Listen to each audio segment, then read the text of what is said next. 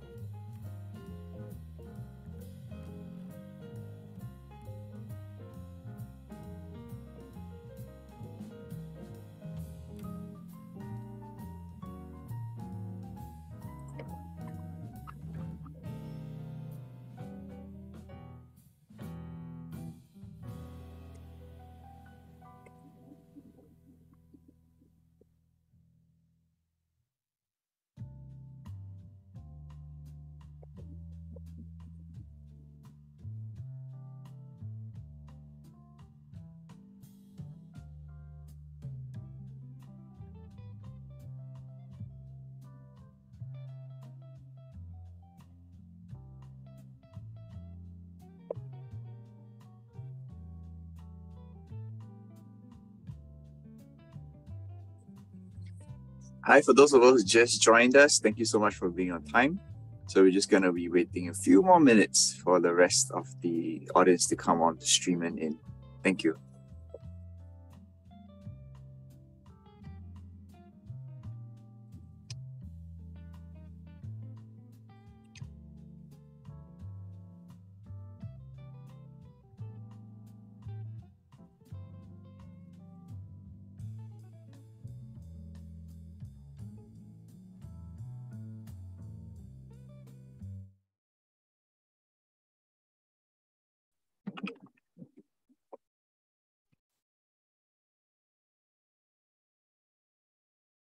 Good afternoon, ladies and gentlemen.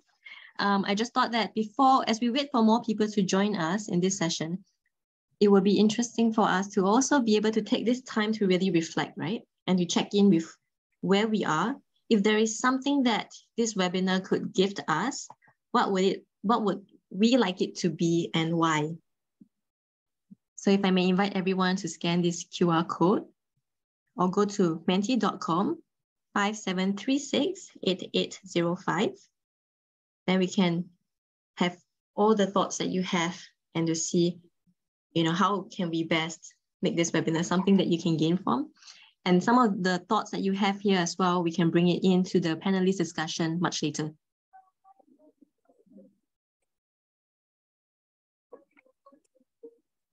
So once again, if any of you have just joined in to this session on enhancing the growth and well-being of our employees, we would love for you to scan this QR code to share with us if this webinar can give you something, what would it be and why?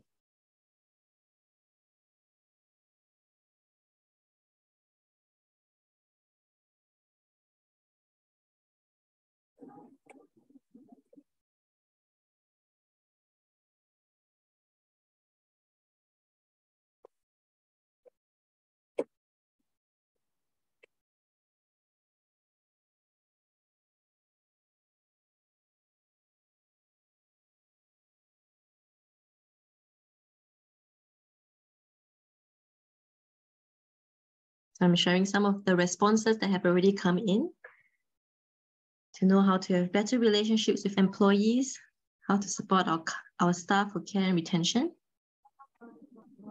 If there are any other thoughts that you have about what you hope this webinar can give you, do share it here as well.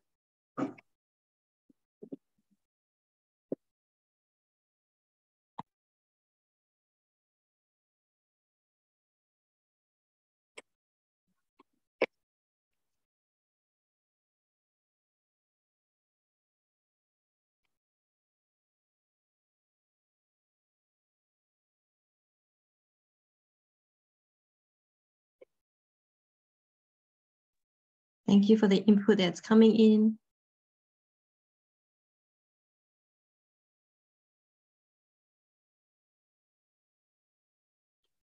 So us wanting to know how to better support the well-being of employees, how do we actually have such kind of discussion about raising what is going on for us without being marked?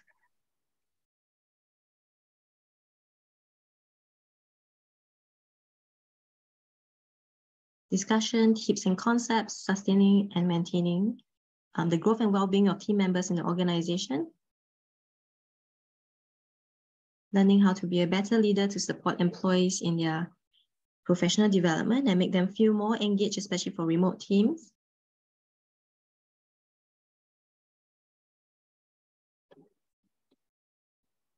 Okay, really knowing why well-being is a bigger issue nowadays.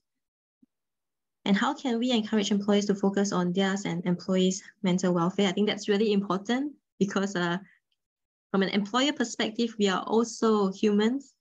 So needing to support our own well-being is definitely key.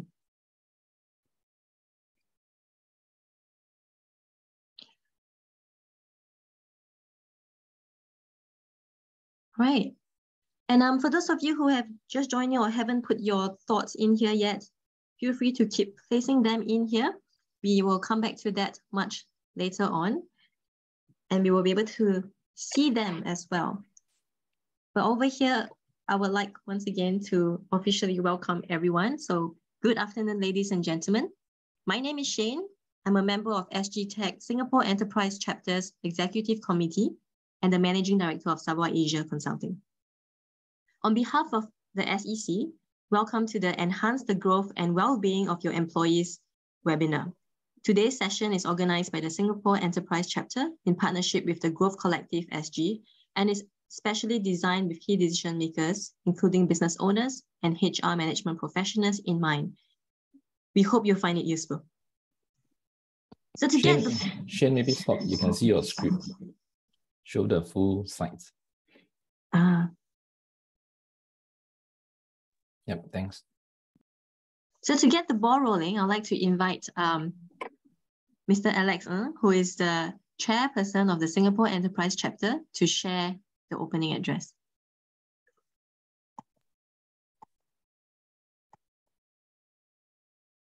Hi, good morning, everyone. Okay, thanks.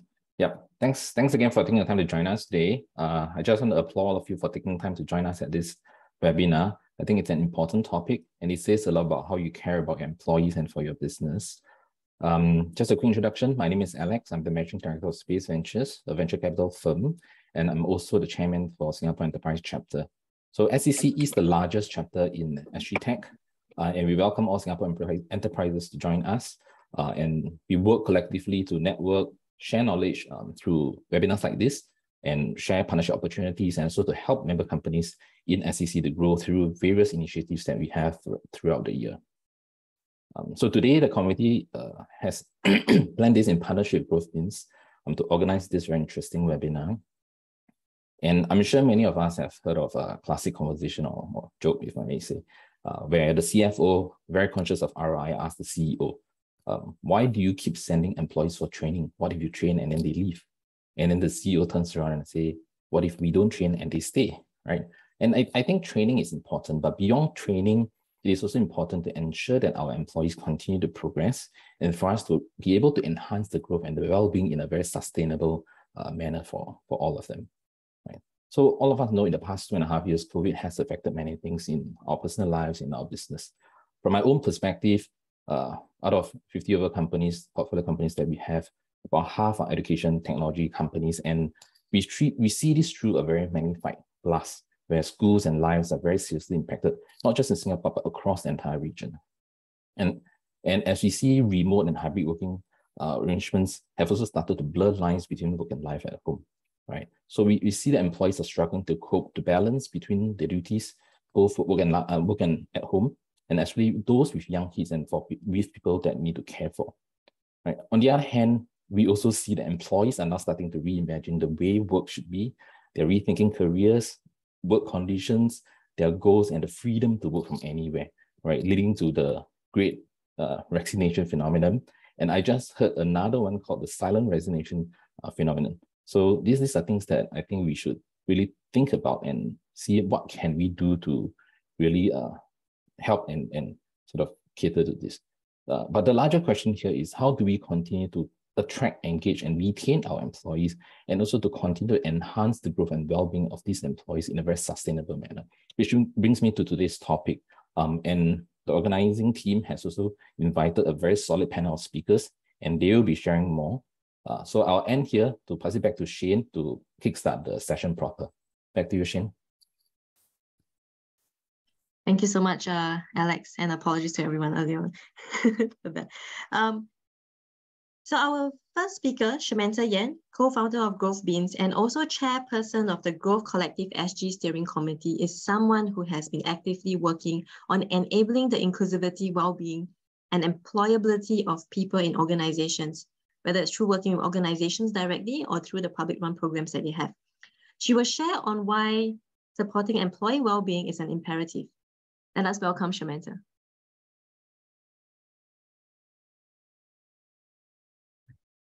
Hi, thank you so much for that. So I'm just going to be sharing my screen. So I'm really heartened that we're all here today to talk about employee well-being and how it's important. I think with COVID itself, it's really brought this very much to everyone's attention and bring it to the forefront of a lot of conversations. And it is very important for several reasons, and I'll share that later on. But also looking at the Mentimeter questions, I think it's also very heartening to see how much care shines through from everyone. And also knowing that none of us are really alone in this, handling this particular situation or challenge or issue, or even just this topic itself of well-being. And that at the end of the day, we can care for our employees' well-being, but at the same time, as I continue sharing about this, it's also important to think about it from your own individual perspective, especially if you're an employer, because even as an employer, you also have your well-being to take care of. So just to do a very quick introduction. So as mentioned by Shane, I'm co-founder of Growth Beans. And really in Growth Beans, we look towards having people and individuals in companies or in communities to grow meaningfully in a connected world through enhanced self-awareness, people skills, and well-being. And this is very much done through coaching-infused programs, as well as coaching. Then I'm also sitting on the steerco of Growth Collective as the chair. And in Growth Collective is pretty much formed by 6 other different organizations together with Growth Beans. So it's really to build a world where everyone can feel supported and no one is alone. And we can do that through growth circles within communities.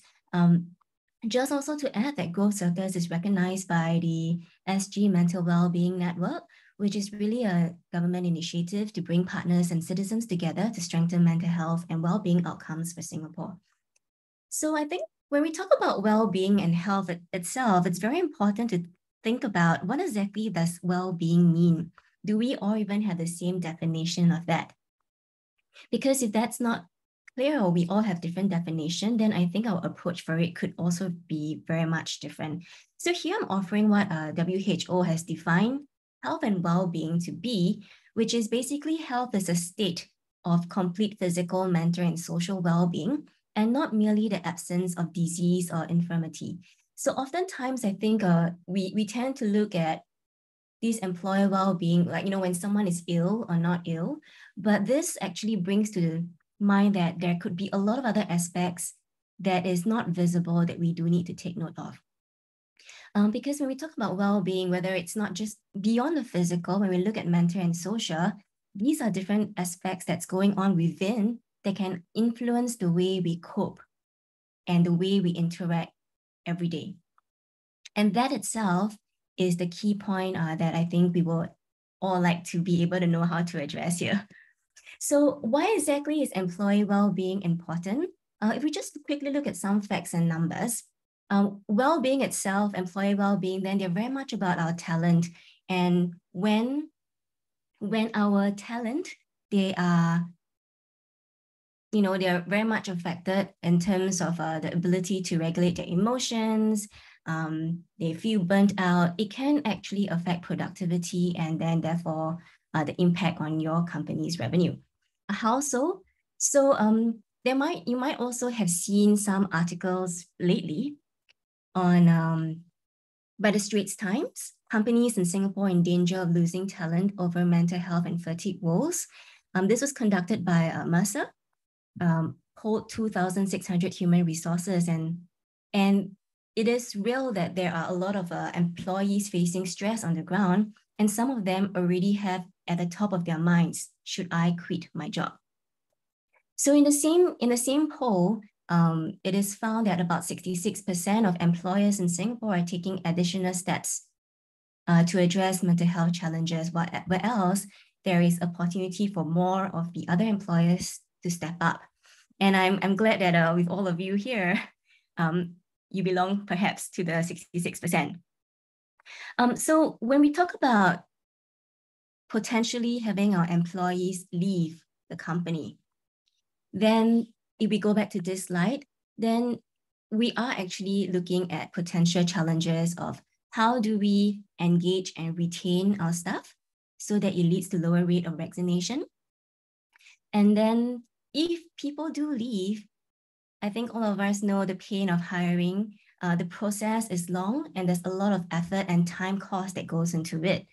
So these are some things that we can take note of. And then in order to prevent that, what can we do as employers to attract and retain? I think here some of the statistics show that people who feel cared for actually do stay longer. So why, beyond the facts and numbers, I think it's also important to think about this notion of safety. I think in every workplace, there is a very big health safety component, but I do think that we do need to now think of it from a different point of view in the sense of psychological safety. As we hope every single person can bring their whole selves to work to be their true authentic self, then this psychological safety becomes even more important, where people feel safe to be who they are. People feel like there's a big sense of belonging, where people can learn and where they feel safe enough to challenge and be challenged towards a bigger goal. And why is this so? Because, you know, when you think about when you cut yourself or you hurt yourself, there is pain. There is also emotional, social pain or psychological pain, and the pain is equally real. And that itself can impact the way we work. Now, the second thing also, it's about trust, loyalty, and engagement. I think COVID has been a very challenging time for a lot of businesses. And as we go through a lot of transformation, as we make changes, we also hope that our employees stick with us to go through this difficult time of change.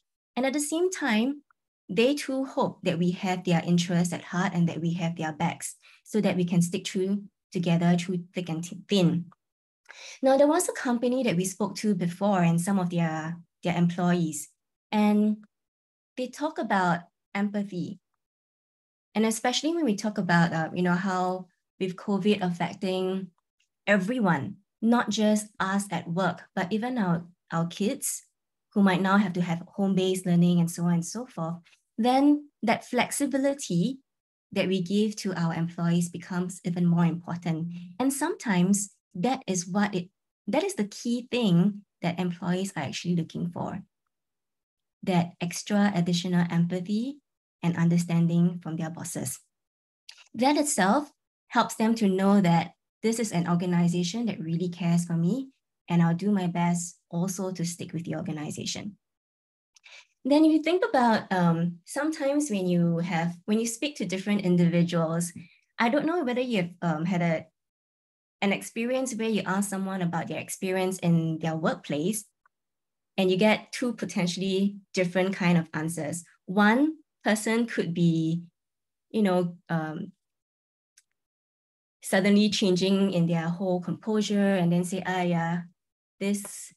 it's not good. And then the boss doesn't understand, as one potential example. And where they might even go on to say, yeah, you know what, next time, right, don't come over to this company to work because they really don't care. Whereas there is another group who actually responds to say, oh, I really love the company, and they go on singing praises about the company. So when we see the impact of the culture of the company, on an individual and how it impacts their well-being, it actually translates into how they talk about the company, how they feel for the company, and it translates also in how they interact with potential clients, existing clients, and even internal clients. So this is about how every single employee can also be a walking ambassador for the company, as well as promoting good team culture and bonding because with the belief that every happy employee whose well-being has been taken care of can lead to many things, including happy customers, happy organization, happy employers. So I think there was a question in Mentimeter that asked us about why now? And I think there are many different reasons for that. And here are just 4 of them. With COVID itself and also different work arrangements, some of us might be working full-time remotely. Some of us might be going back to the workplace. Some of us have hybrid work arrangements. Either way, there needs to be a balance of like human connections versus social anxiety. So let me just give 2 examples.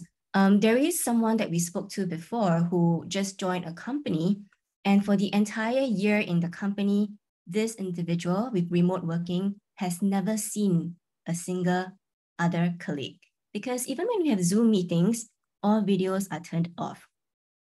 So that itself kind of like breaks the rapport between the person and everyone else in the company, and not being able to see facial expressions make a difference. So in another instance, someone was saying, yeah, you know, we always have a lot of chats in the company, but I'm not sure what tone it is that they are saying it in. I'm not sure how to interpret it. And in a worst case scenario, sometimes the language that we use or the choice of words can impact people in different ways when the tone and the context is not clear.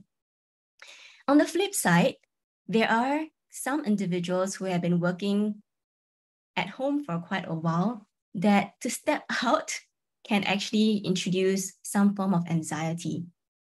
So there needs to be some way to then manage that from the employers and company's perspective. So also the speed of change and digital transformation also requires us to think about the way we learn, unlearn, and relearn.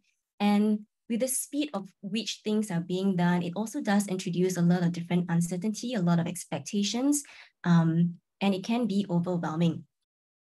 On top of that, it's also very important to consider the changing expectations of people in general.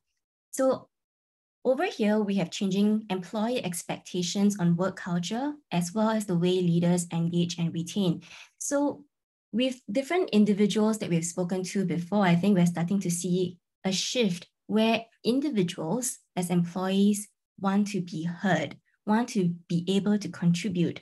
And that also shifts the mindset away from traditional leadership concepts towards one of more service leadership, and which is also quite important because as things become a bit more ambiguous and uncertain, then as leaders, we might not always have the answer. And sometimes it's very important to be able to tap on the strengths, experience, and skills and wisdom of every single person within the company. Then that also brings us to the next point on changing expectations on work, where these days, the younger generation do really seek more purpose, contribution, and autonomy in the workplace, and that's what's required to engage them. Now, I also just like to share something here in Channel News Asia recently about how millennials wanting to retire early, and that really says and speaks very much about how people are feeling. They want to retire early so that they actually have time to do the things that they like, but there's 2 extremes. So on one hand, there are those who are working super hard so that they can earn the money that they need for early retirement so that they can enjoy life. On the other extreme, there are those who are really seeking work-life balance and really trying to live life meaningfully every single day. So that itself can have an impact on the way people want to engage in the workplace. So in Singapore, it was found that in a sample of 25 countries, we have the 6th lowest employee engagement rate, and that is something that really requires us to think about much further.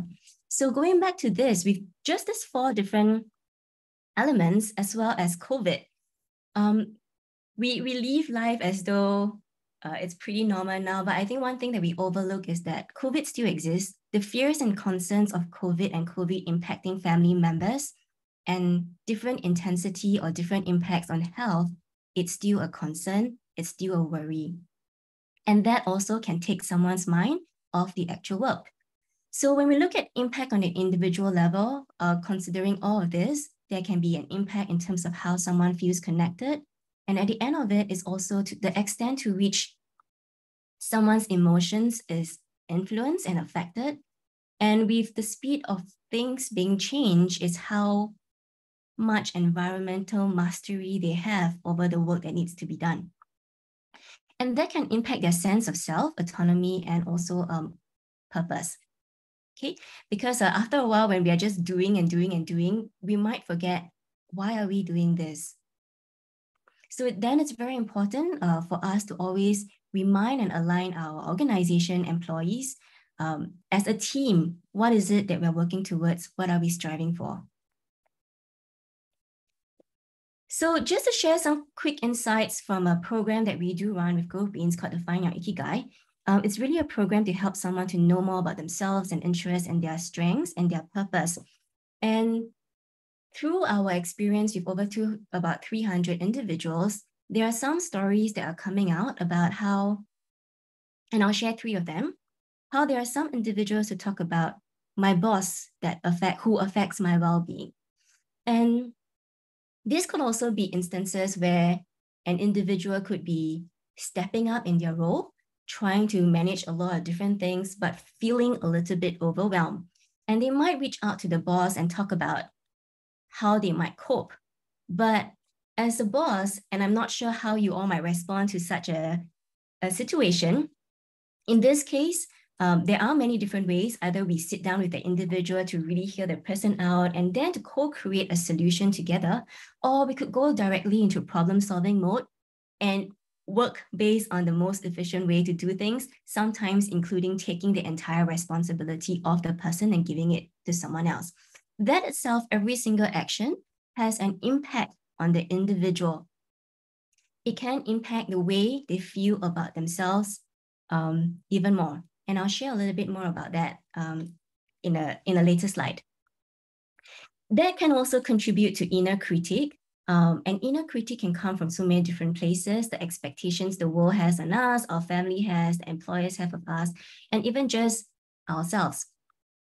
So when there is inner critique, then it does influence an individual's worldview.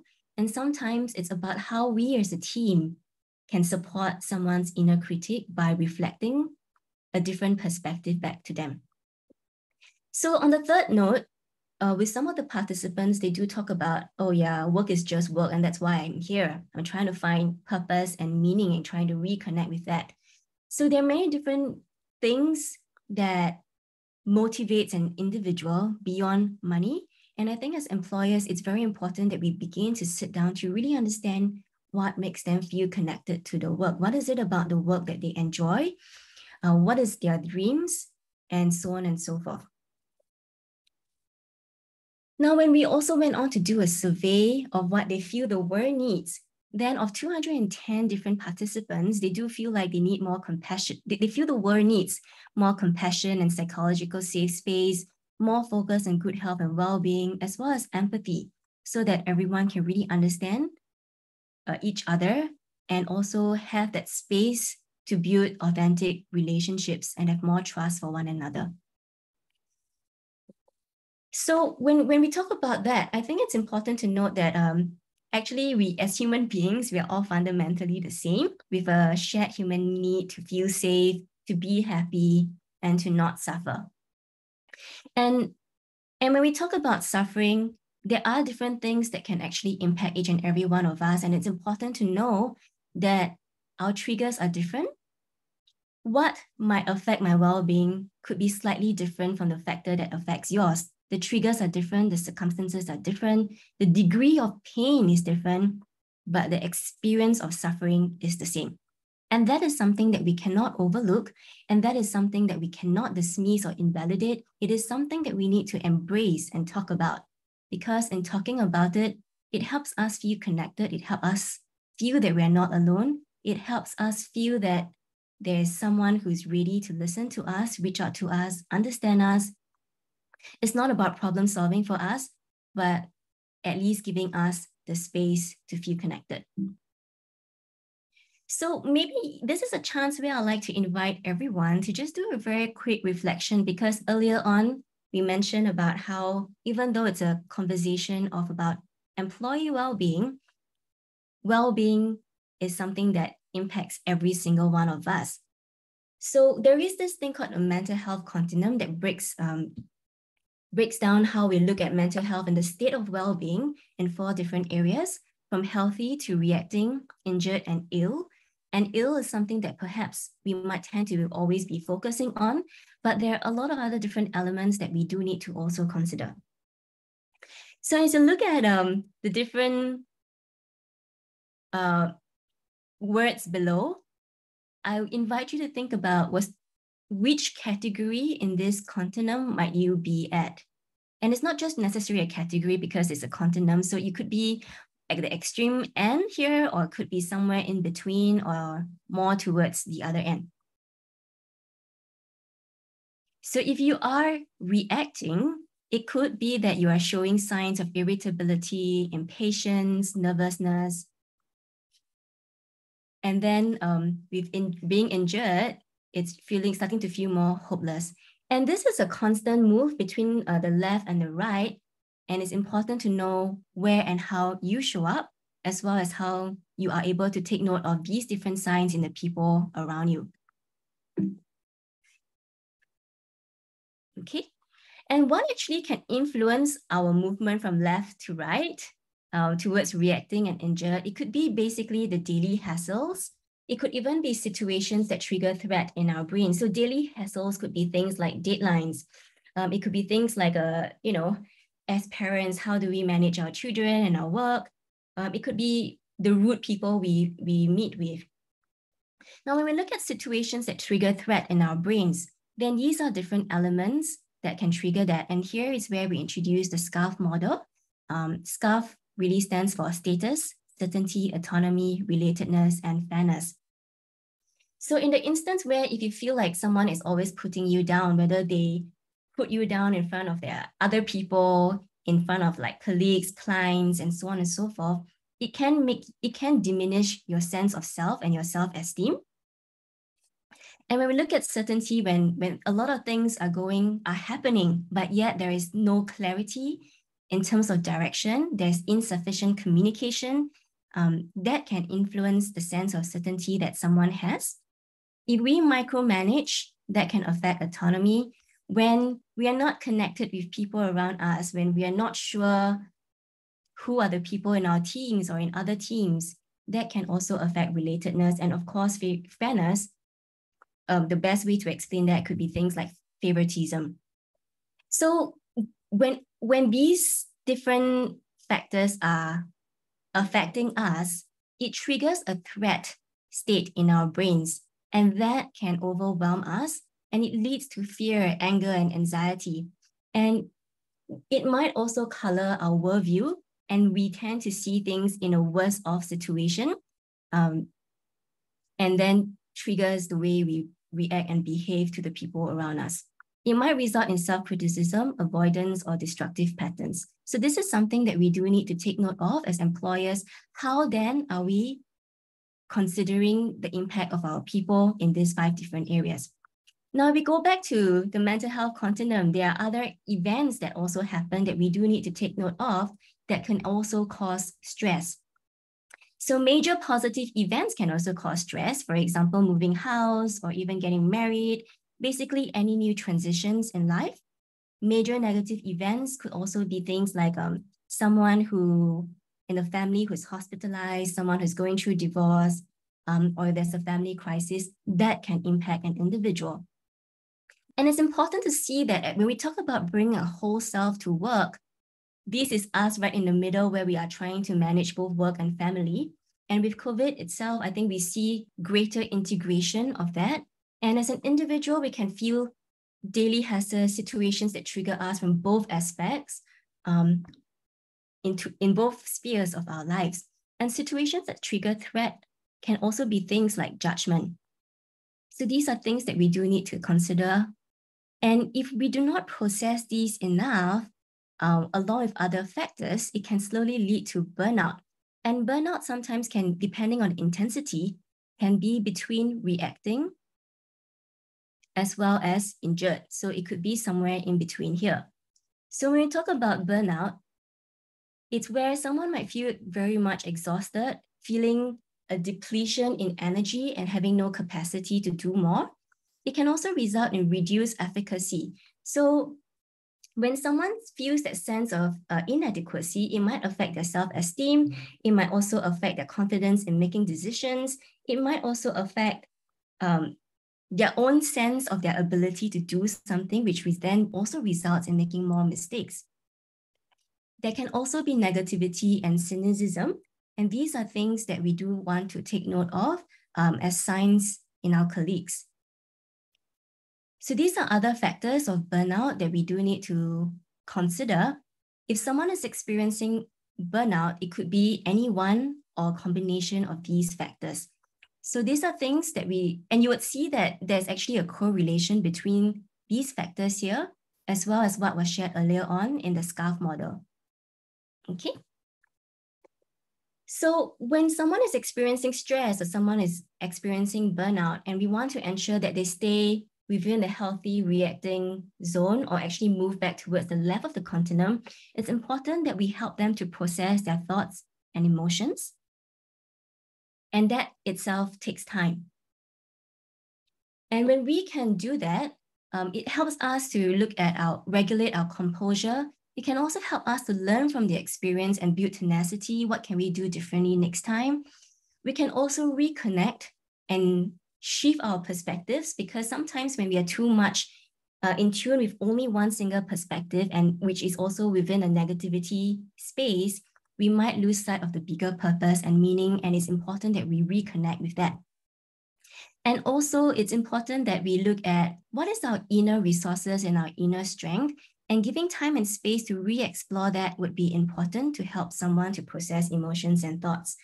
And also, from a health perspective, we're not just talking about physical health, it's helping us to look at the boundaries that we draw to protect ourselves as well. And more importantly is that community and collaboration about how anyone and everyone could be experiencing this kind of struggles, but we're not alone in that. And if we can actually have conversations within an organization to talk about it, that would actually really help. So it's important that the essence that we bring into helping people is that of compassion, really not just hearing someone out, but giving them the space and the knowledge to know that we are here to really want to support them and elevate that suffering. And as leaders, and not just leaders, but individuals, if we can bring in this element of compassion from an organization perspective, you would see that it does actually impact profitability, quality, retention, relationships, engagement, as well as learning within the workplace. Okay. So therefore, just like to share that from a growth-based approach, it's important when we look at skills or when we look at helping someone to support themselves. In terms of well-being, there are these three different elements of growing, of resilience, of meaning, of connection. But it is important then, how can we equip someone to be able to have the tools and be empowered to work towards this growth and well-being? Likewise, from a growth collective approach, then it's about how we break well-being down into 4 different elements of emotional, psychological, social, and spiritual, and look at how someone can support themselves individually. And then when they respond in the outward manner with the people around them, that can help with not just inner well-being, but also well-being as a group. So within the workplace, it's important to have this high quality connection of being able to process these different elements, and a facilitator, because Sometimes we all have different fears. Can I actually speak up? Is this a safe space enough? What if someone judge me? What if they put me down? So having a facilitator to come in to actually help to manage all of that and remain that objectivity while embracing all emotions would then be very important. And within a structure, within an organization, then the roles and culture of the kind of roles and culture that we want to set up to sustain these would then be very important, because compassion is not just something within, we can set up a structure and system to sustain it. So just to end off, it's really about how well-being is a journey, and it requires ongoing skills and effort. So with that, thank you so much. And if you'd like to find out more information, you can actually check us out on our website. Thank you so much, Samantha, for sharing that very insightful, information on some of the things that we need to be mindful of, right? To know even for ourselves when we will go into burnout. So earlier on in the session, just before I bring in the next speaker, I actually invited some of us to go to menti.com and use this QR code. And over here, we can already see that out of 13 people, it's about 50-50, where 50% of us here who have responded to this survey are a caregiver in one form or another. So it makes good sense then for us to actually understand what it is like through the lens of an employee with caregiving needs. And I'm sure about 50% of us here can already relate to what it is like to work, even as a caregiver. So I'd like to bring up the next speaker, Mr. Adrian Tan, who himself, as I listened to his story yesterday, has a lot of experience as a caregiver himself, and it really influences the way he makes his decisions. So may I invite Adrian, with the co-founder of SG Assist and also vice chair of the Growth Collective SG, to share, please. Adrian, over to you. Thank you, Shane. So let me put up my slides. So right, hi everyone. Thank you so much for joining us today. So I'm just pretty much going to share about some perspective from the employee angle, which is people like myself before I started SG Assist, as well as some information that would be very helpful for you to consider on from the business perspective. So for a start, Greg and myself is actually the co-founder for this SG Assist. We came together way back in 2018 when we actually kind of met each other in the reservists. I'm sure a lot of guys can relate. When we sit down at the canteen talking about our life, that's where we actually identified that caregivers are actually been struggling quite a little in terms of how we manage between work and our life commitment and many more.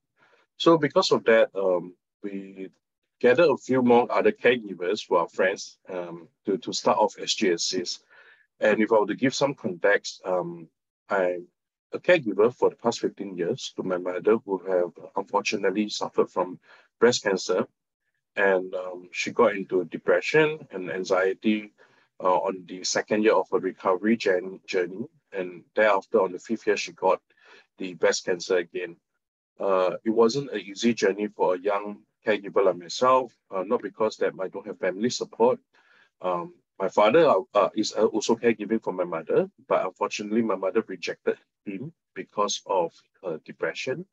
And even at the point they almost got divorced because of the situation. So when I took over the caregiver role, many things were hindering in terms of how I take care of myself. Having had gone through during when I was only 21, I was still studying. I had to juggle between work, looking after her, as well as perhaps handling some of the relationship with my friends and so on. And there are times whereby I have to justify to my supervisors or superiors saying that I have to take urgent leave because of caregiving. And as most of you have imagined 10 years ago, caregiving to someone with mental health issue is not something that everyone can comprehend. I was seen at times that I'm taking advantage of the medical leave or annual leave system, trying to avoid work, and frequently that resulted in me seen as someone who couldn't perform at work. So there are many other situations that that affects my life, including the relationship with my other families and relatives, who are also burning out because of the caregiving, juggling between caregiving for my mother, as well as their own career. So because of that, this is one key statement that we really wanted the most of you here to bring back for, when you're supporting some of the caregivers within your company, that care is a responsibility that no one should shoulder alone, because eventually every one of us will get there that will need this support. So just for a start, why we actually wanted to do what we do is because we felt that a lot of caregivers couldn't find any help out there, which is what we're going to talk about today. And as I can prove to you, maybe from here, is that SGTech started a mobile app. We encourage caregivers and also social services to download our app to find volunteers in the neighborhood. We have about 5,000 volunteers island-wide and about 3,000 over cases supported for the past 1 to 2 years. The amount of caregivers and people who felt that caregivers needed help are tremendous, as you can see from the tractions in our mobile app. And also taking a step forward in terms of how we can support caregivers, we started looking into how we can provide more supports to caregivers, such as providing a 24/7 service to help them in navigating the caregiving ecosystem that is fragmented. Didn't want to touch too much about our service, but the reason why I shared all this is because as we do what we do in SGTech, we see that there's so much more people who need assistance. As you can see in this research, that there are approximately 1.8 million people who are caregivers that belongs to the sandwich generation, which means that they're looking not only just their elderly parents, but also their younger generations, such as their babies and their children. And according to another research, the productivity loss in Singapore due to absenteeism is about US 2.4 billion by 2030. So this is some of the impact that could also affect your company if we were to not giving enough support for caregivers out there. So just like what Rosalind Carter actually once said, there are only 4 people in this world, those who have been caregivers, those who will be a caregiver, those who are currently a caregiver, and those who will need caregiving. And unfortunately, within these 4, the three of them will already be caregivers, and perhaps all of us one day will become a caregiver for our spouse, for our children, for someone that we love. Basically, there's no ending to, I would say everyone will end up becoming caregiver someday. So if you look at some of these newspapers on Straits Times, CNN, and so on, it's obviously that we are not alone. There are so much coverage about working parents burning out. There's a need for better support for caregivers of persons with disabilities, persons with special needs, and how actually all these caregiving issues actually affects our workplace. As I mentioned just now, all of us are going to be caregiver one day, and 94% of Singaporeans that's aged 35 to 55 years old felt that they are under constant pressure to provide financial support for their parents and for their children. And 80% of the young Singaporeans aged 25 to 29 expressed concern that they will fall into the next sandwich generation. So these are some of the statistics that we can actually find over a lot of resources that you can Google for. But if you look at it, all these numbers are very relevant to where we are right now. So just to give some clarity in terms of what we mean by sandwich generation, the elder care challenges as you look after your parents, the strain with handling relationship with them, juggling your career and family. At the same time, if you're a married person, you have your parental issues, long working hours, not having to spend enough time with your children as you see them growing up. And there's so much more that we have to handle, not just as a worker of the company, but as an individual living our life. And so therefore, a supportive work environment is vital in today's economy, as we focus on helping more Singaporeans to actually take care of themselves so that they can work more productively. So this is some of the statistics that I thought I could share with all of you today as the representative of your company or as a business owner. So there are many statistics showing that women in Asia do 4 times as much unpaid care work than men. and 53% of women in Asia stay out of workforce because of unpaid care work. What do we mean by unpaid care work, which means that they are actually caregiving for their elderly parents or their children. But at the same time, there is a perspective that, or not perspective, but there's a statistics increase that there are more men who are becoming caregivers that are not being taken seriously of because there are so little people talking about it, right? So when it comes to seeking support, male caregivers have a disadvantage versus female caregivers, as we tend to shut down ourselves when it comes to discuss about our thoughts and feelings. So this is not only just mentally exhausting, but it can lead to a lot of physical health problems that, of course, causing them to take more leave from work. So at the same time, the next thing is that how can we focus on employee well-being?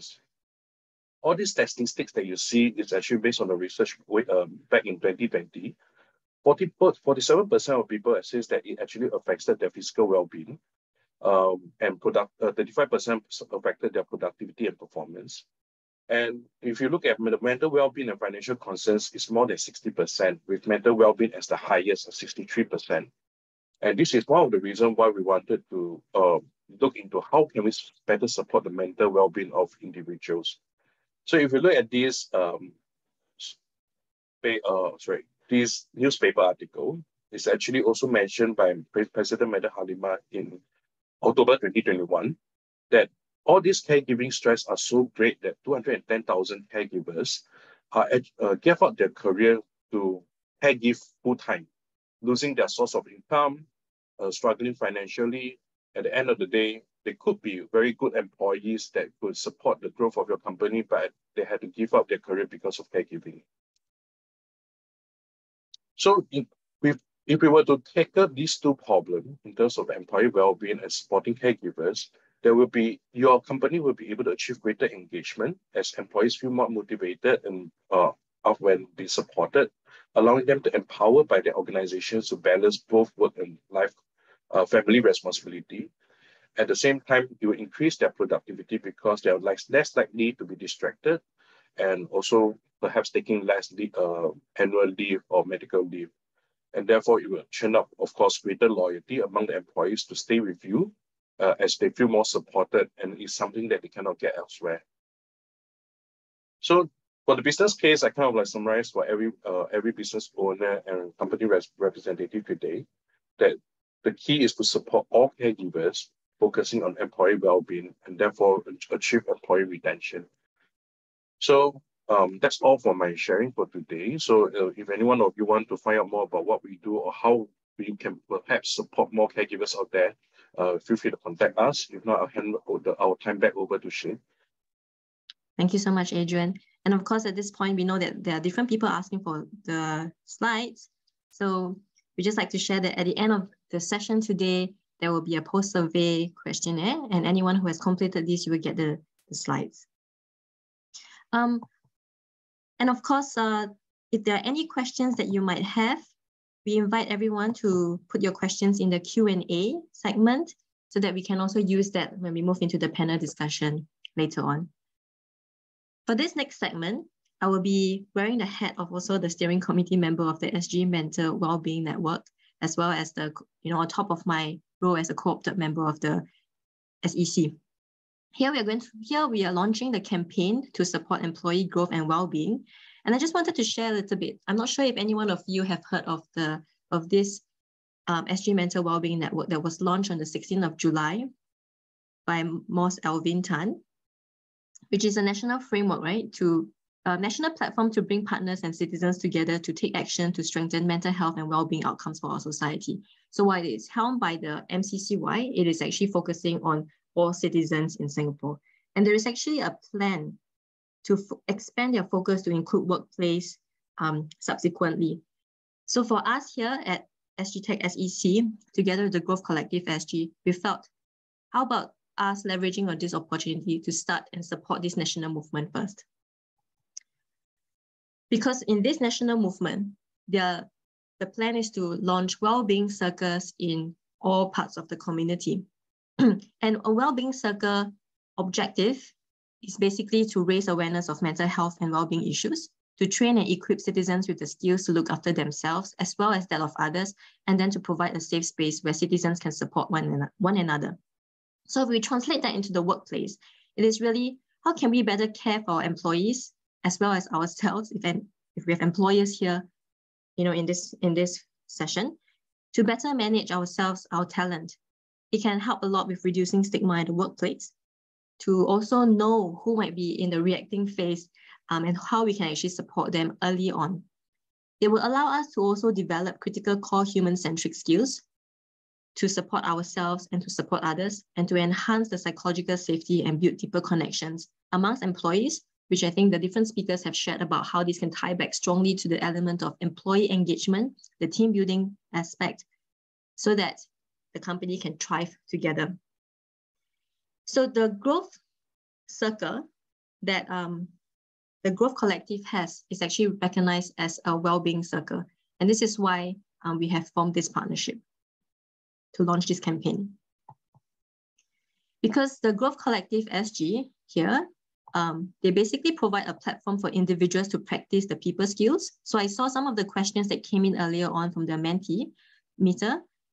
It is really about how can we help with the personal development of our people? And we know over here that some of this personal development or professional development goes back to human-centric skills, or what we call also soft skills, something that SkillsFuture has been focusing a lot on, the critical core skills as well, much needed for Industry 5.0. It's also that same platform where as people practice, they can also embrace vulnerabilities, which if we all subscribe to Brené Brown, it is the new courage that is needed and especially important for supporting well-being, so that we can co-create the communities for genuine connections and that sense of belonging. So imagine this being placed in your own organization that can do a lot for culture building, for creating that psychological safety. And the Growth Collective is made up of 7 different organizations. So you will see it's a mix of social enterprises, that's Growthpins, SGS's Psychosocial Initiative, and PATO. Psychosocial Initiative you will hear later on from the principal consultant. We have CPSS, so that's a community of people with lived experiences who are trained as peer support specialists. We have SACS, which is the Singapore Anglican Counseling Center, as well as SUSS.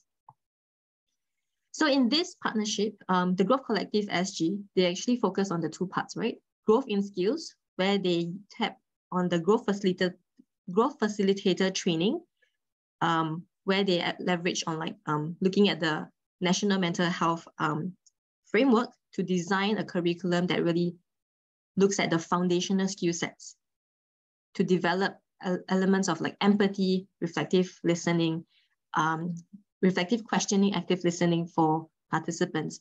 And then there is the Growth Circles session, which is 2 hours that can enhance well-being. Now, yesterday, I was also involved in a session where we had people from different countries, right, coming in at C-level all the way to there were C-level people, there were managers, all of them were very influential people in their own areas that can make a difference. And when they came in together to experience these growth circles, they had their own area of growth in either emotional, psychological, social, and spiritual. An example, in a group of 3 very high-profile folks, they were talking about what is life purpose for them. But it's interesting when in the growth circle, they had the chance to actually share about this. What came up for them was different. One emerged, having achieved a bit more of that emotional awareness or self-awareness, that she was actually close to burnout. Another one, through the sharing, realized that, there was a lot more that she could do. So she actually gained that confidence to want to be able to share more to create even bigger impact. And there were others who shared that, the social element was there because they were able to connect with others much deeper in a faster way. So these are the 4 areas of growth. So we focus on the inwards first of an individual before that can be translated outwards into the culture, into the team that we work for. And that's the Growth and Wellbeing Framework by the Growth Collective. So from there, just wanted to share for their Growth Facilitator training. It's a 4 days training program of which participants will emerge obtaining a certificate of attendance endorsed by the Singapore University of Social Sciences and the Growth Collective SG. And anyone who emerges from that will be able to practice that common growth language and framework for the well-being of employees. So imagine then being able to translate that back to the workplace. They're also able to support in creating that culture of psychological safety and growth with compassion. I think some of these are keywords that 𝗏𝗏𝗧𝗏 spoke about earlier on. And more importantly is the ability to practice and enhance that critical core skill sets in developing people and enabling their inclusivity. So reflective thinking, empowering others, perspective taking, emotional agility, and active listening. And these are also the same skill sets that we would need even when we are working with our clients. Let's say if you want everyone to be more consultative when they are working with the different stakeholders, internally and externally. And then, of course, being able to provide psychological first aid. So what happens if someone in our organization has moved from stress level to a distress level? Then we would need to be able to step forward and provide that psychological first aid to them so that they don't spiral downhill. So this is an example of a quote from one of the participants of the Growth Facilitator training, someone who is in sales. So he said that it really enabled him to be more comfortable and confident in communicating his thoughts and feelings to others and to appreciate and accept differences, from other people's lives. So again, we can weave in the other component of how this can support diversity and inclusion at the workplace. For the growth circles, it's a structured 2-hour face-to-face or online session in small groups where people really support one another. You heard me sharing a little bit about it much earlier on as well on how it impacted some of those C-level or high-profile folks. Now, this, and you would have seen from our EDM, the Johnson & Johnson Foundation logo. So this is actually a program that is sponsored by the Johnson & Johnson Foundation. So anyone coming to this program will come in free of charge. Even the growth facilitator training would be sponsored all the way to August 2023. So the growth circles really then is a chance for people to be heard and to share and also be able to contribute. Now, what does that mean then? Like, why am I sharing all of this? And how is that relevant to the campaign? This is where we want to share about this well-being campaign, where as employers, we get to choose how we can support our employees' well-being. So you can choose to go down the advocate road first, and then later on, do the activities required to be an ambassador and then the champion, or you can make a firm decision now that you want to go down the path of champion, or you can do a mix of the various pathways. So as an advocate, we invite all of you to share about the growth circles with employees, because growth circles they are public runs. So early on, you will see the face-to-face virtual as well as the face-to-face as well as the virtual sessions. Virtual sessions are conducted on Tuesdays on a weekly basis. And then if you want to be an ambassador, it is about bringing growth circles into your company.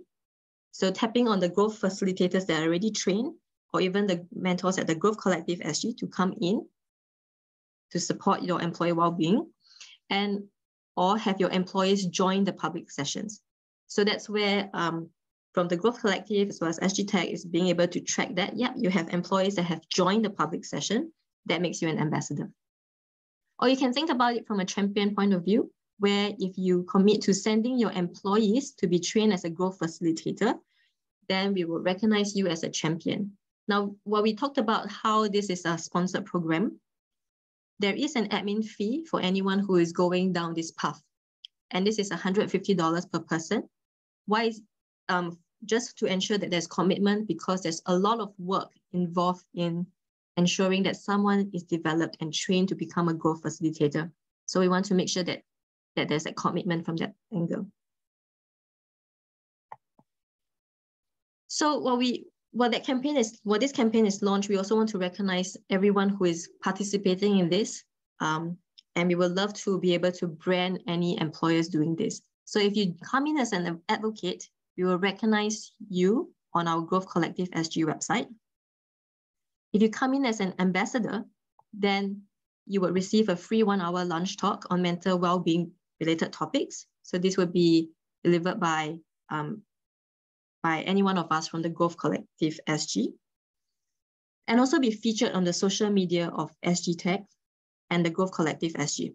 If you come in as a champion, the Growth Collective SG will be having a launch event in the first quarter of next year. So that coincides nicely with just after the end of this campaign, which will end in February.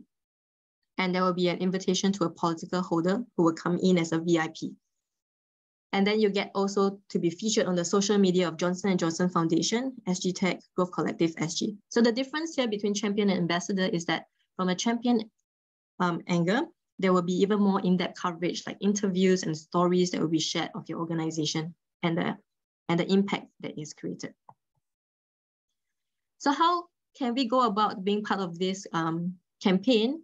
So there are different steps over here on what we have to do. And everyone will have to start off first completing the pledge form and to share this flyer that will be sent to you if you say yes to this to your employees. There's also an employee well-being booklet that you can also give to your employees to help them, support them, and to repost your pledge from our social media with the given relevant hashtags and to tag us too. So all of us, regardless of whether we are choosing advocate, ambassador, champion, we will go through that same path. If we want to move on to the ambassador pathway, then it's about sending our employees to growth circles within this 6 months campaign. For the champion, so after all of those, it's also necessary then to nominate at least one employee to join the growth facilitator training.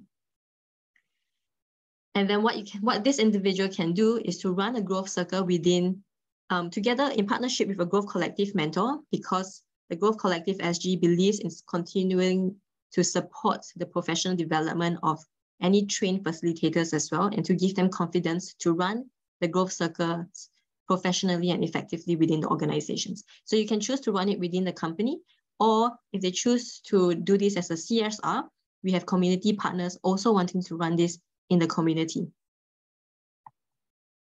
So the campaign timeline looks like this. Today is the launch of our Growth and Wellbeing campaign. And there is a deadline to submit the pledge form. So any one of us who's interested to join the campaign, in the post-survey questionnaire, you will see that there's a question for you to indicate that you want to get more information on this campaign. And that's where we will then send you all the details required to join this campaign. Okay. So between September to February next year, that's where all the different activities are to be done. And by 24th September, we will also reach out, right, to see if there's any outstanding documentation that is needed for us to conclude this campaign. And then in March or April, during the Growth Collective's launch event, that's where it can be recognized. So you can see this is like the flow of it. So as a call to action, again, to participate in this campaign, complete the post-event survey and indicate your interest. And the email with details will be sent to you by representatives from the Growth Collective SG. If some of us are uncertain right now, but we want to experience the growth circles in the public run next Tuesday evening, 23rd August, 7:30 p.m., you can. So do scan this QR code over here to get more information. And because growth circles are run every Tuesday evening, you can have different members in your organization join it first to experience it, to determine whether you want to be part of the campaign. But if you already are experiencing it anyway, then you might as well go down the ambassador pathway. So that brings me to the end of this launching of the campaign, and we would be excited and we would love to see many of you join this campaign so that we can recognize you as well, and to help the Growth Collective in partnership with SGTech, because for us, we have a CSR always on the go, right? To really create an impact here, not only for our employees, but in the community, to be aligned with the national movement. At this point in time, it brings us to the next portion of today's session, which is the panel discussion. And if any one of you have any questions that you would like to ask as well, do put it in the Q&A, and we will respond accordingly. So I will be moderating this session, and may I invite all the panelists and speakers to turn on your videos. So I want to introduce Kshemetha and Adrian because you've seen and heard them much earlier on, but please allow me to introduce our two other speakers on the panel, who is Ms. 𝗲𝗲𝗵𝗵, a principal consultant at the Psychosocial Initiative, and Ms. Isabel Lim, who is Deputy Director, HR and Workforce Transformation from Excelling. So welcome to the panel. I think one of the questions that was that maybe I'd like to first ask is to Isabel. You know, this conversation of employee well-being has been going on for a while.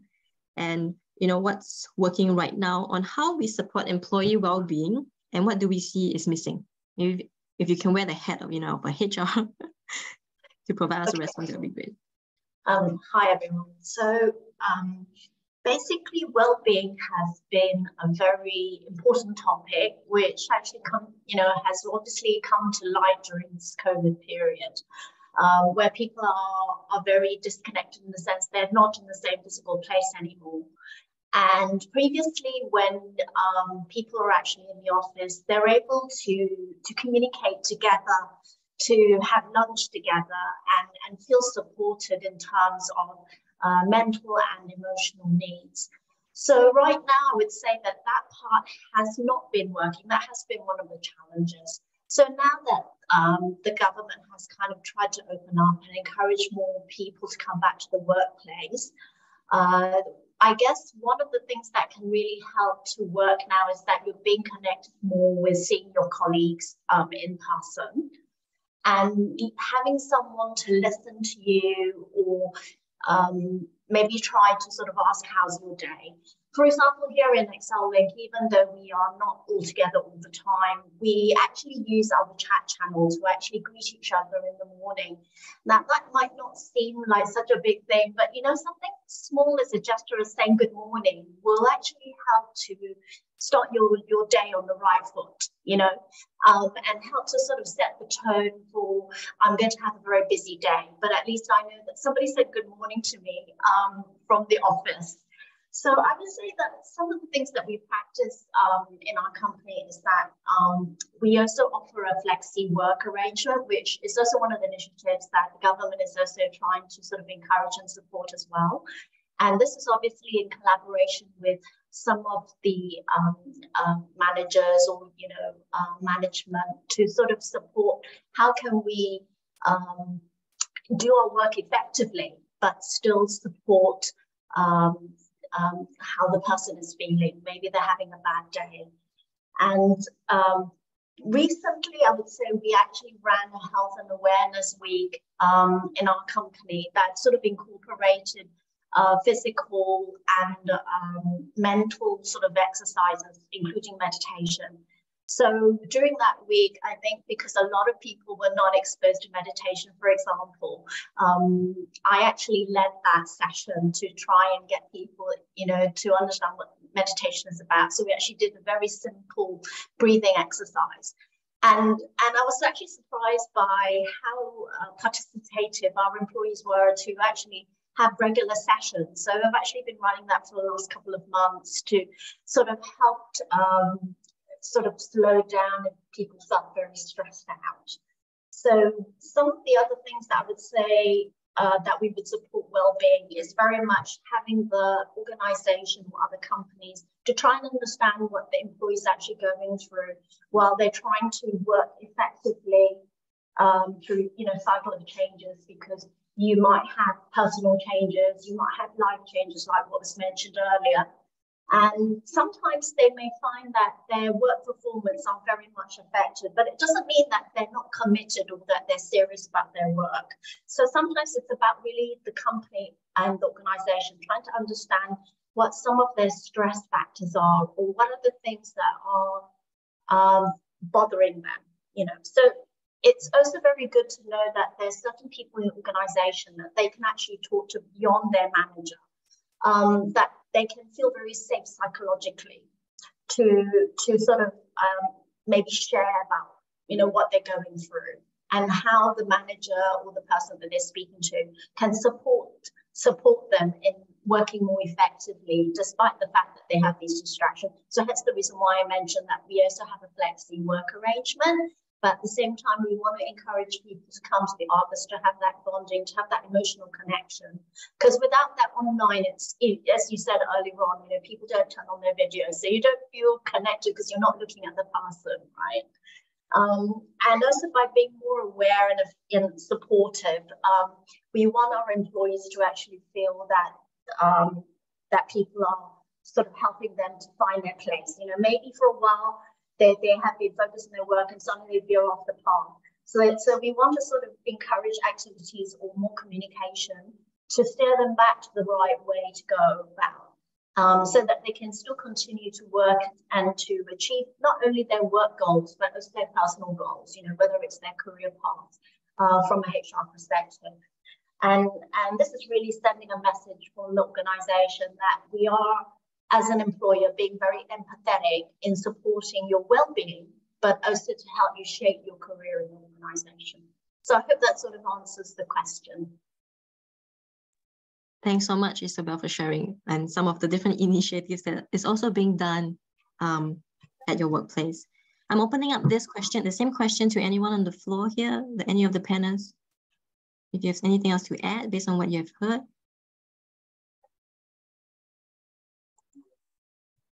No? All right, then one of the questions I think that came up for me is that you talked about needing them to be in the office to connect. I also understand, like what Adrian said, sometimes caregivers, they do need to work from home. How do we keep them engaged and while managing their well-being? So what can employers really do to support? Adrian, if I can direct the question to you. I'm trying to find my unmute button. So thanks, Shim. So to answer to the question, I guess also from Sharon, right? I guess working from home isn't really the perfect solution either. I'm sure most of you have tried to work from home. You will know all the challenges that you have. Wi-Fi not good lah, mother yelling out there, and children running around. It's actually way more tiring working from home than working in office, in my opinion. But yet at the same time, it offers them the flexibility to do what they do in terms of juggling with flexibility between their career and as well as their caregiving duties. But if I could perhaps suggest some ideas to some of the business owners or company representatives over here, some of the things that we could easily do in terms of helping perhaps caregivers within your own company, other than working from home arrangement, is to help your employees to understand more about the different challenges that caregivers may have, especially those from different risk group. Perhaps those people who are dealing with aging seniors, or those people who are dealing with family members with disabilities or even intellectual disability. Policies at the workplace plays a big part as well in terms of how you can support them, whether it's paid time off, flexible work flexible work arrangements like working from home, but yet at the same time helping them to be able to perform their duties is actually quite a key, I would say, offer that you can provide to them as a support. Therefore, the training and resources such as some of the coaching services that perhaps Growth can actually offer, or even for the mental well-being support where the Growth Collective is actually focusing on, as most of you can remember, in my previous slides, 63% of the employees, based on last year research, says that it affects their mental well-being. So having a free or even sponsored Growth Collective section, or to send some of your employees for the facilitator training, could also bring a lot more value in terms of the training and resources, where we actually help them to manage better so that they can actually support others better. Are some of the quick ways that you can achieve this. So I hope I answered the question that working from home is actually just one of the methods. There's so many more ways that we can support employees. Thank you, Adrian, for that. Faisal, I would just like to direct the next question to you. you know, as someone who has been doing a lot more of like psychological first aid, how do you see that, you know, being more important in today's context? And to address one of the questions that have appeared as well, it seems like employees can move into the crisis end of the well-being continuum. So how can someone equip frontline managers to spot anyone who experiences life crisis stresses? And what can we do to empower these frontline leaders who provide that tangible support to employees going through difficult times? I think that's an excellent question, because I think as human beings, when we are having some emotional issues, or when we are really, feeling down or emotionally distressed, we are often more comforted by the people that we know, by our friends, by our colleagues, by familiar faces, rather than to ask them, okay, go and see a counselor or go and see a EAP personnel, you know, because they don't have an existing relationship. So if you have frontliners or people within the same workforce, or colleagues, people you already know, and they are equipped with the training to identify people who actually who are already stressed, but they can identify when does this stress actually has kind of like turned into a distress level where they need more support. So if they're able to identify this kind of traits and signs, they're able to come forward and what we call offer some form of emotional support from a peer support level, because peer-to-peer is always more effective. Because the truth is that not everybody who's experiencing some changing situation in their life, like what Adrian was saying, your parents fall ill, or your child gets sick, or your child is going through difficult time in school, got bullied, whatever. They are not in the end of the spectrum continuum. They are not actually having mental health issues. They are just emotionally distressed and affected by the life situation they're currently in. So they don't actually need counseling. They don't need mental health intervention. What they need actually is emotional support. So if you learn psychological first aid, the skills you learn there will actually help you or build you the competencies to be able to identify the signs, know how you actually can provide emotional support to people who are actually in this stage, so that they don't need to actually go into the end of the continuum. They don't need to actually develop mental health issues or disorder, and they can be easily supported before that happens to them. Because by the time they get into the end of the continuum, before they already get a mental health illness, the way forward to actually support them will be quite more challenging. You need more resources, and of course, when more resources involved, it simply means more time and more money. So psychological first aid, just like medical first aid, is really a prevention from people, for people who need help in that stage before they actually develop more serious issues like mental disorder. Thank you so much, Faizal. So I'm hearing it's about being able to know on that continuum where we are at and what kind of support to provide, right? So yep. Counseling will be on the far end, and then anyone who is moving towards distress is really like psychological first aid. Yep. Like anyone else upstream, that's where coaching comes in. Yep. And I think when we talk about coaching, it's also some of that softer skills or human-centric skills that Isabel talked about even at your workplace. So I'm just wondering, like Isabel, Shamantha, do you have any other inputs here for this question? How can we equip frontline managers to spot employees who experience life crisis stresses? So maybe I can answer this. Oh, sorry. Yeah, Isabel, maybe you can go first. Okay, sure.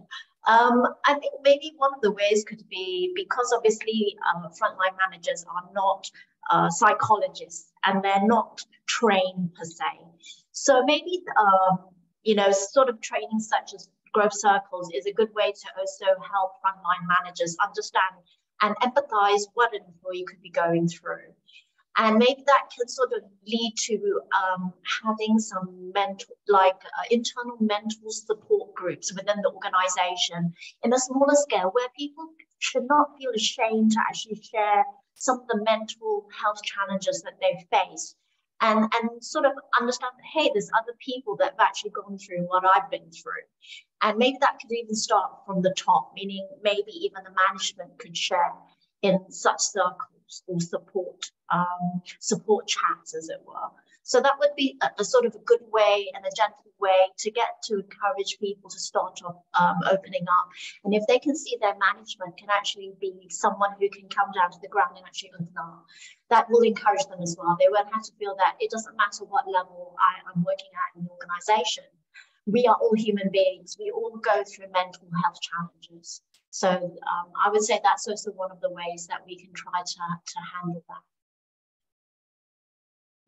That goes back to common humanity. Thank you, Isabel. Samantha, you wanted to share your inputs?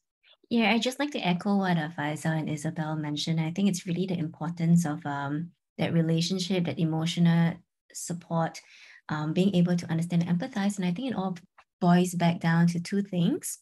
First is really that skill sets to really know how to support, because I think when we speak to different individuals also, they say like, I want to support, but I'm not sure how. What if I support and it leads into a space which I'm not comfortable with, or I do not know how to handle? So that's one element of like, first, the comfort level within an individual to be able to handle or manage emotions for the self as well as for someone else. And I think it's also about like really listening and holding the space for someone. And besides that, the key most important thing is knowing that as someone supporting someone, it's not about problem solving for them. It's really giving them the space to process thoughts and emotions. Because what we see at the first level might not be the real challenge that someone is facing. It might not be the real need. And therefore, to be able to hold conversations that enable them to really find out what is the real root of the issue before the right appropriate solution can come in for the person. And this solution may not always have to come from someone who's supporting. The person might actually already have the answer. And I think this might also address a question inside the chat by Sharon as well.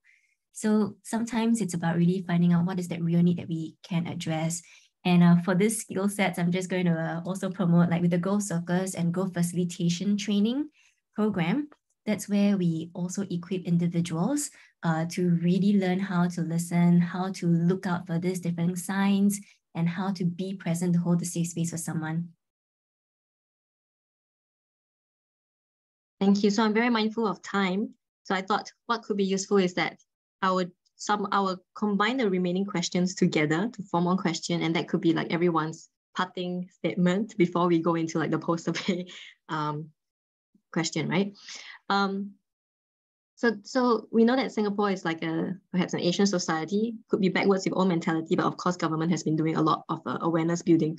But given that there are still certain challenges, right? Like how people can share about themselves. I think one of the things from Mentimeter was, how can I share about my depression without getting repercussions? So how can we actually support the well-being of our employees as well as our bosses without fearing or without having any repercussions? Anyone who's ready with a response, maybe we can go around the room to share. Maybe I share first so we can end earlier. I think this is where, again, the idea of having a peer support framework within the workplace is very important, because my experience as a psychological first aid trainer at the workplace, even so, people are more comfortable going up to the peer to talk about this issue than going to see a counselor because of the stigma revolving about mental health, right? So when I was doing it in my workplace, where everybody know I am the psychological first aid provider, people come to me naturally all the time, hoping to get some kind of emotional support, hoping to get some kind of conversation. They are more open and ready to actually have that conversation with people who are not mental health specialists in that sense. Even the bosses will come to me and say, do you have time? I need to talk about something. And it turned out to be nothing about work. It's all about their emotional issues. So having that framework of having peer supporters at the workplace who can provide this kind of conversation and time and emotional support actually is very important, helpful, and people don't need to actually go down the path of seeking mental health professionals. Thank you, Faiza. Isabel?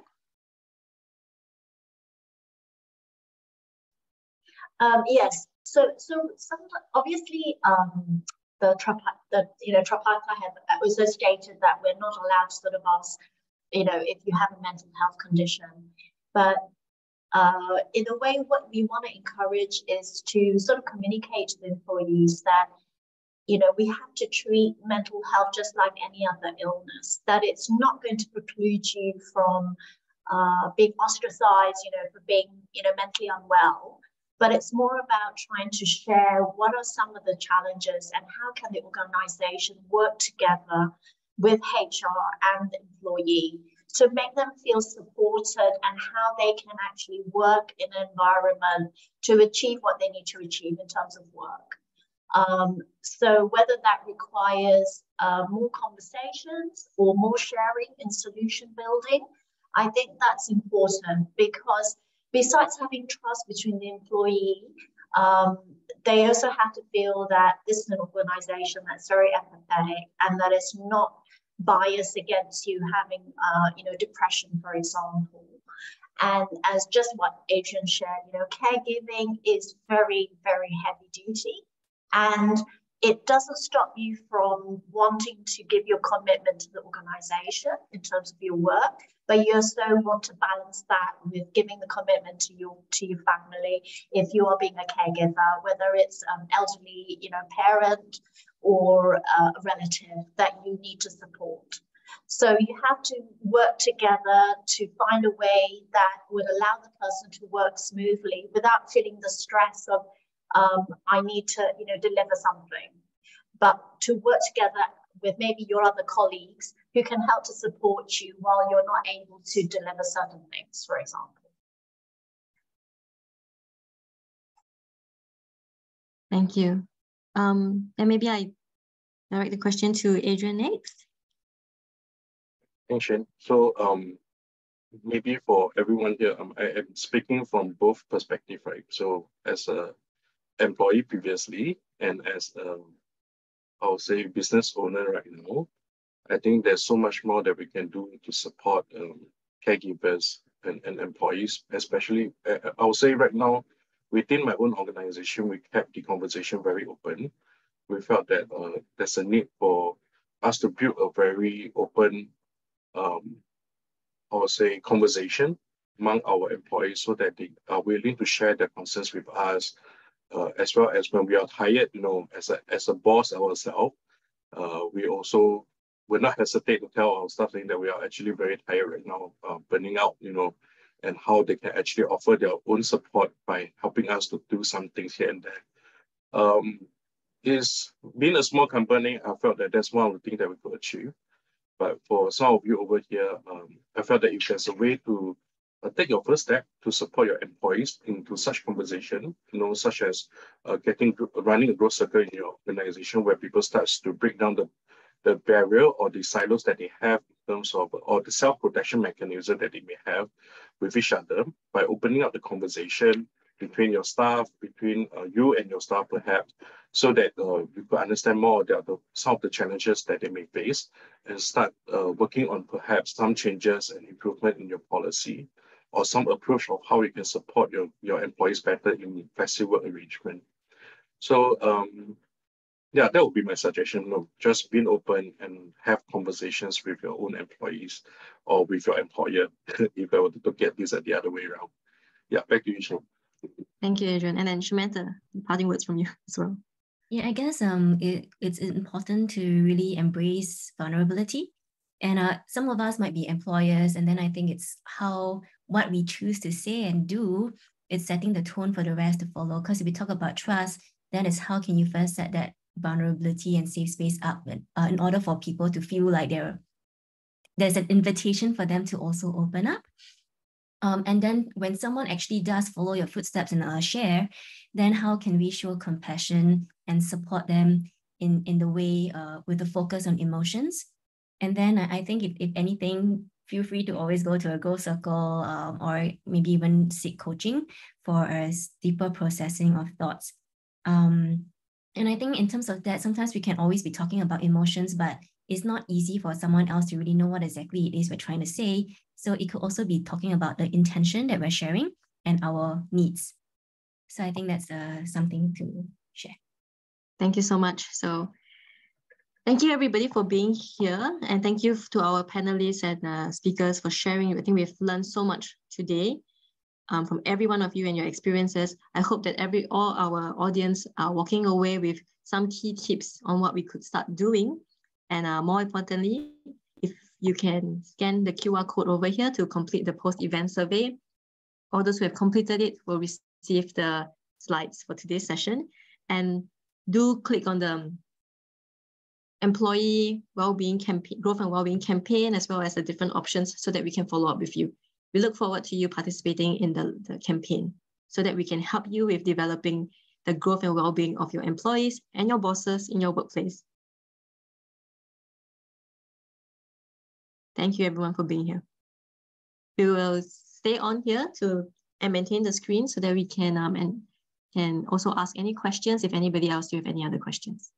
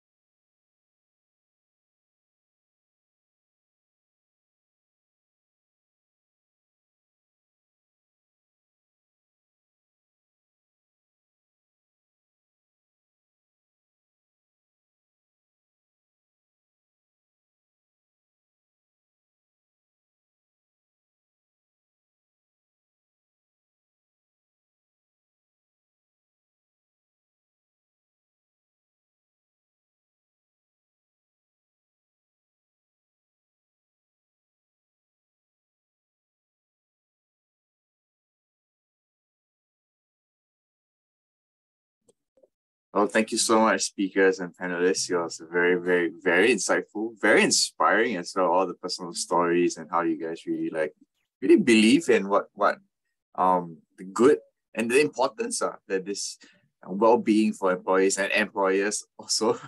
The quite interesting point. It's really for the people of Singapore. So I think I think all the answers, most of the answers have been questions have been answered. So, well, ladies and gentlemen, we're going to spend a bit more time still here. If you guys have any more questions, but continue to fill in the survey, and do remember that we will be able to send you the slides only after you fill in the survey. Yes. So with that, ladies and gentlemen, we will be taking a photo. So for the panelists, can I invite you to? Oh, sorry, Shane, can you go to the maybe thank you slide, or maybe the first slide, the SGTech slide, the banner, event banner.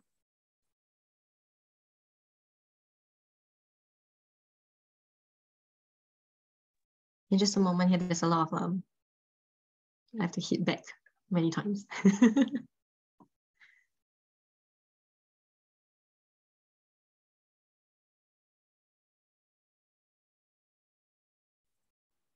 For this event, maybe? Yep.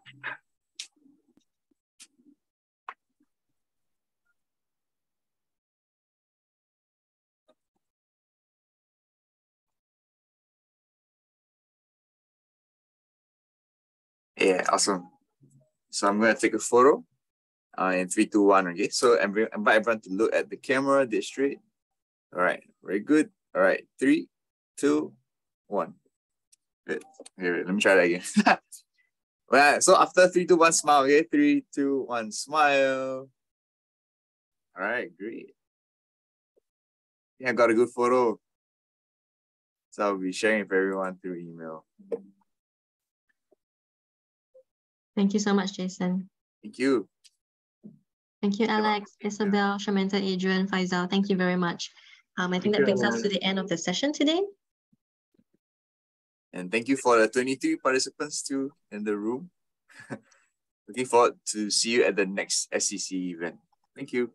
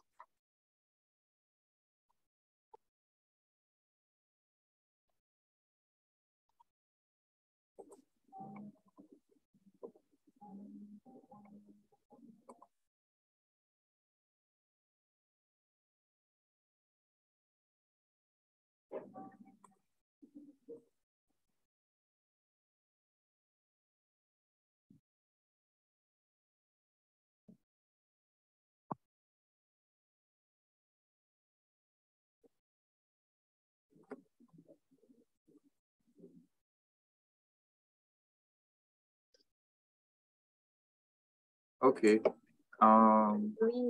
Just 5 attendee. And I'll